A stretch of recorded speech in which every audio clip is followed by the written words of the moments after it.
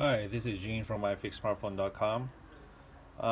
Today I got this iPod, I guess the 6th generation iPod video. The problem of this iPod was that it, after a long period of use, the hard drive has gotten bad.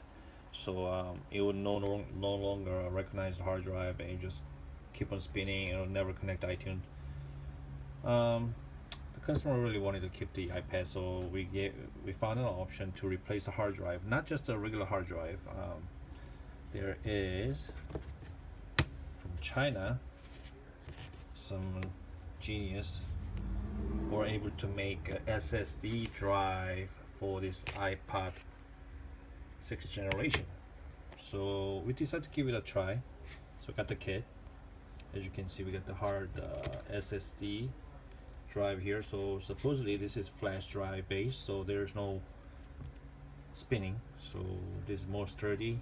So as you can see, I can just move it around like this gently, and it's more sturdy and it works, and then much faster because of this is a solid state drive. Since this is 128 gig, so it comes with another battery, and I'm gonna have to open that up, see what's inside. So it's definitely bigger than the original battery. Maybe it might last longer if it works. And just wanted to show you that it can be done. And as you can see, shows 320 megabyte used as for this operating system, and it's pretty much empty, and there's 111 gigs free. So once I put the cover back, I'll be up and running. So let me come back with the assembly to finish the assembly. Okay, so the back cover has been replaced, and we got the new battery in there. Looks like that when we tested the battery was fine.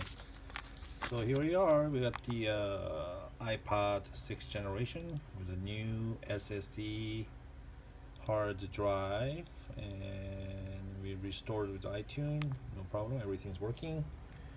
And there you go. So now you can like shake it, whatever, you don't want to drop it, but with the certain, withhold a certain amount of impact. So there is no moving parts in it anymore. So I guess it's worth giving a shot if you want to keep your iPod. If you have any questions, please send us email info@ifixsmartphone.com, or you can drop a comment in your comment section.